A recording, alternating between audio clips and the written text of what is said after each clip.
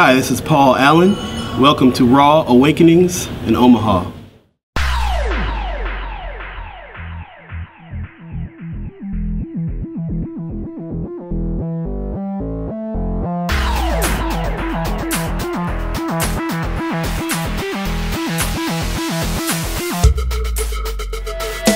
My name is Mary Gubbels, and I'm a paper artist. I work in altered books and mixed media.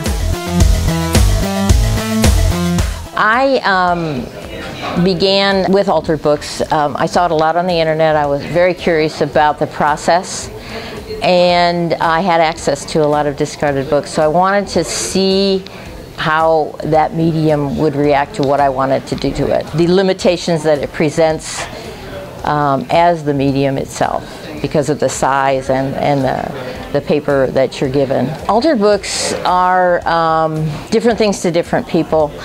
To me, it's a sculptural form. I take the book apart, I change the paper, I tear the paper, I fold the paper, I paint the paper. I put hardware in the books. I push it as far as I can.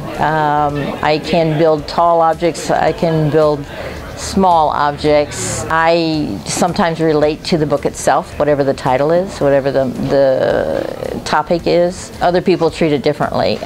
It can be any way to anybody. For me, my ultimate goal with altered books is just to push them as far as I can push them. This material is really, really limiting. You are limited in your size, you are limited in the way it works, the way it folds, the way it's constructed.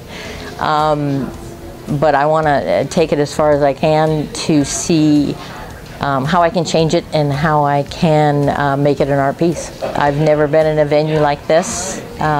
It's exciting to see different artists together, and it's exciting to think of audiences coming to see my work that would never see them before. You can see more of my work and my raw profile at www.rawartist.org/MARYGUBB. My name is Mary Gubbels, and I am a raw artist.